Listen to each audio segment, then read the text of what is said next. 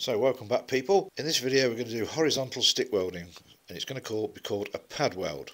So what we're going to do is we're going to put a layer of weld on a plate. So in this first video we've got 6013 welding rods. They are 3.25s and we're running them on about 120 amps.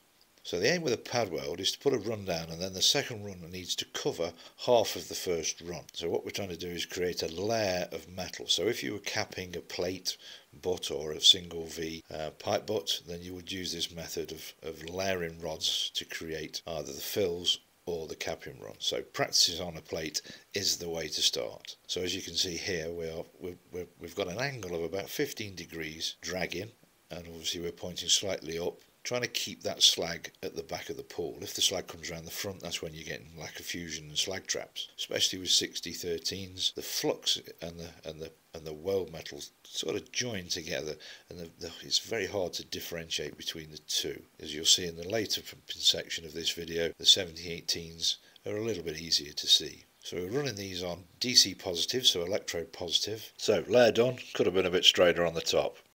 So moving on to 7018s. As you can see, there is a slight difference. You can now see the weld metal as opposed to the 6013s, but the method is exactly the same. We're using the same angle, same amps, still using 3.25s, but these have to be run on positive because we need the 2/3 of the heat to be able to melt that slag, because the flux on a 7018 is quite thick, so it's always one to remember.